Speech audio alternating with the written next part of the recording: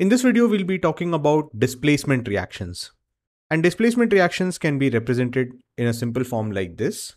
So let's say if you have a compound AB reacting with C, what happens is C will displace B to form a product AC and a separate product B. So this is the representation of a displacement reaction. Now, sometimes these are also called replacement reactions because as we just saw, here C is replacing B. And looking at this itself, we know that for this reaction to happen, we could say that C would be more reactive than B, which is why C reacts to form a product with A. So because these reactions involve some very reactive species, the examples of displacement reactions that we're going to see are some of the coolest reactions that you'll see. Like for instance, if you take this example, which is of sodium reacting with water, you can see how this oxygen along with a hydrogen has formed NaOH in the product and hydrogen is released.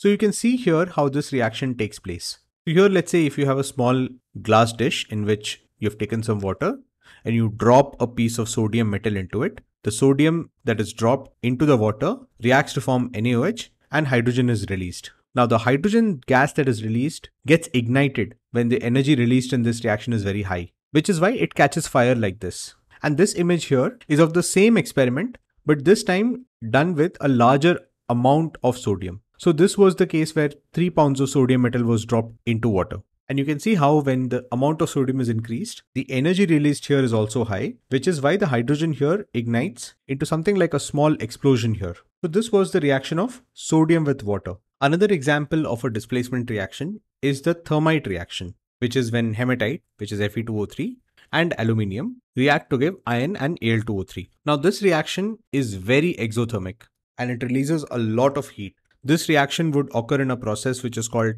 thermite welding, in which the heat released from this reaction would be used to fuse together two pieces of metal. And that was how railway tracks were joined for a long time. And this reaction too, as you can see here, releases a lot of heat and leads to this combustion. Now, yet another example is that of silver reacting with hydrogen sulfide to give Ag2S and hydrogen. Now, this reaction may seem very unfamiliar to you right now, but you may have seen this reaction take place if you've seen old silverware that gets tarnished when exposed to atmosphere. So this tarnish that you see here, this is this Ag2S, which is forming when this silverware is exposed to the H2S in air. So all of these are examples of displacement reactions. Now, if you see here, these reactions are also called single displacement reactions because there is only one displacement taking place. But displacement reactions can also be double displacement reactions where two displacements take place. Let's see what they look like.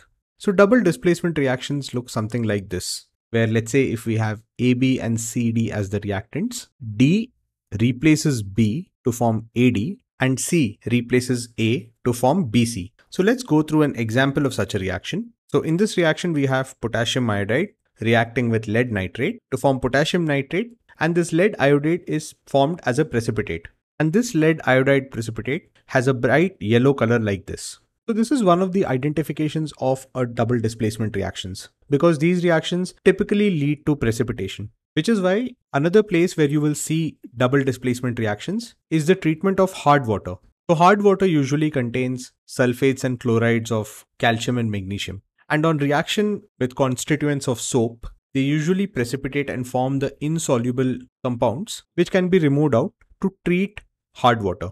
So such reactions which are involved in the treatment of hard water are also usually double displacement reactions. So it's not that only precipitation is a feature of these reactions. Double displacement reactions can also be accompanied by the release of gases. Like for example, in this reaction, we have sodium sulfide reacting with HCl to give salt and H2S. So when you perform this reaction, you see bubbles of H2S rising through the water.